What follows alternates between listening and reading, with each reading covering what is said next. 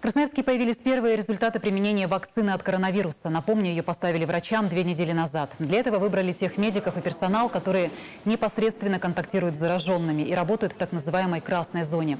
Всего привились 42 человека. Они специально прошли обследование на наличие антител к ковиду и противопоказаний. Сейчас все они чувствуют себя нормально и особых побочных эффектов не заметили. Вакцина ставится дважды с промежутком в 21 день.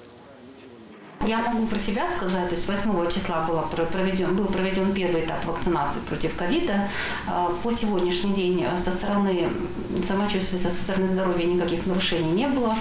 Самочувствие хорошее, поэтому обычный образ жизни, все как обычно.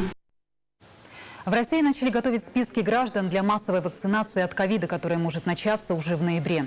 Директор центра имени Гамалеи заверил, что в случае успеха распространение коронавируса остановится через год. По его словам, до наступления календарной зимы планируется увеличить производство отечественной вакцины до 5-6 миллионов доз в месяц. Такие темпы позволят сделать прививки 80% россиян в течение года.